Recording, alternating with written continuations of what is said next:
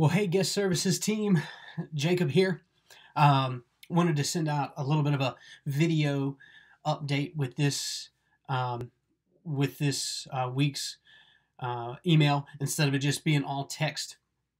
Wanted to talk a little bit actually about the area that I've chose to make the video in, and this will make sense more as I talk through some of the stuff. Just wanted to share and connect with you guys. So I am in my home office, and crazy enough, so this is also the area. I used to have a different area, but now it's this area where I'll do go through my prayer list, go through journaling, and actually I created it, put a lot into it. This is kind of corny, but after seeing that movie War Room, which is pretty cool. But so you can look around, you can kind of see I keep the Book of John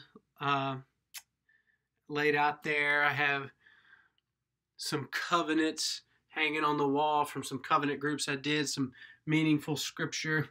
This is a cool thing my daughter did. It says, "In the beginning, God created." She did that in class one day. Serenity prayer, pictures, and Lifeline training years ago. We walked through making a personal mission statement, and so that's kind of my simple little personal mission life statement I can go to see if I'm functioning the way Jesus wants me to. I keep my prayer notebook and my just standard journal down there. So, some of this video just wanted to talk about, where we're at, kind of where we see things and just connect. So kind of calling out the elephant in the room and is, this season has been quite a grind. This season has been a grind. We're having to follow more processes than before with COVID guidelines and with a smaller team than we've ever functioned with before.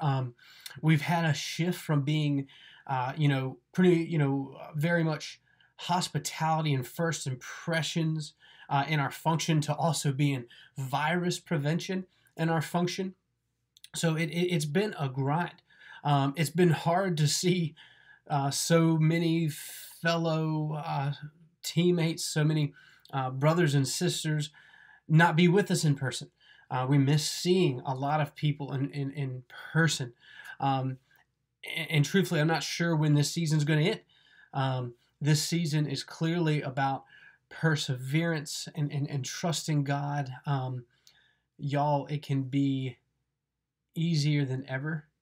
It can be very easy to get burnt out right now. Let's acknowledge that together, and let's run to Jesus for our sustenance.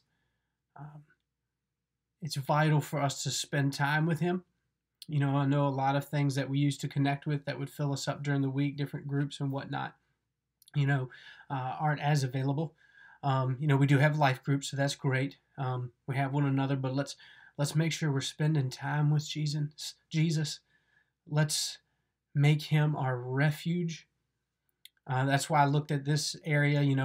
Our spiritual disciplines are vital right now to have something in our tank so that we are serving out of that on Sundays.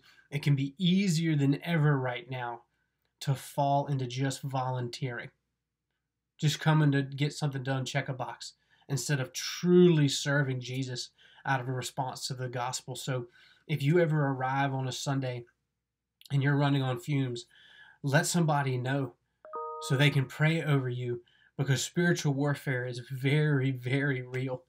And we want to acknowledge that. Being at team prayer on time. If you get there and you're on fumes and you're arriving late, still pull somebody to the side if at all possible. Have them pray over you. Find me. Find another team member.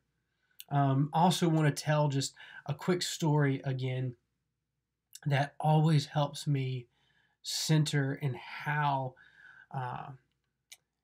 we fit into the mission, our church mission of helping people follow Jesus. So I've told this story before, but it's a story that I go to regularly that just helps me center in our part of the mission. It keeps me centered in the why extremely well. And so, as many of you know, right before coming on with the guest services team, I've told this story before, but there's a family member of mine that has ravaged their life lives with bad decision after bad decision, and um, just lots of different things. I won't go into all of them, but um, for a long period of time, I've recommended, well, hey, maybe it'd be good to just meet with a counselor, talk with a counselor, try to walk some things out to go kind of get to the thing behind the thing. And they've always been, they've never been receptive. They had never been receptive to the idea of seeing a counselor. Well, it was just maybe a month or two, I can't remember exactly, but before coming on with the guest services team, they actually came to, they sought me out to sit and talk, and they had hit a rock bottom, and they were open to the idea of going to see a counselor. And they didn't know how to start. They'd never done this before, so I gave them the information for an office that I had heard good things about as far as the counselors go. They were so excited, so ready to move. Right when they got out to the car, in the car, they called the counseling office to make an appointment. And when they called, the receptionist was so rude that they never actually made an appointment. And that is a reflection of really the role that we play. We are like receptionists for Jesus. It helps me to put it that way. I hope it helps you too, but the way that we engage with guests, and our hearts have to be serving in the right place. We have to be doing it out of a response to the gospel. But the way that we engage with people can determine whether they make an appointment with Jesus or not. And so what an honor it is to be chosen to be his hands and feet in that way. And so it just points to how vital it is for us to be serving out of the right heart, and to be in our disciplines, to be spending time with him, so that we show up to truly serve him and not to just check a box. And so that has been something I have gotten to that place. So Sundays where I've felt like I'm just checking a box. And so it's been very convicting for me, and I just wanted to share with y'all. Also, a quick reminder to just check on one another when Jesus prompts you to do so, whether that's through a call, a text, through the group me's, whatever it might be.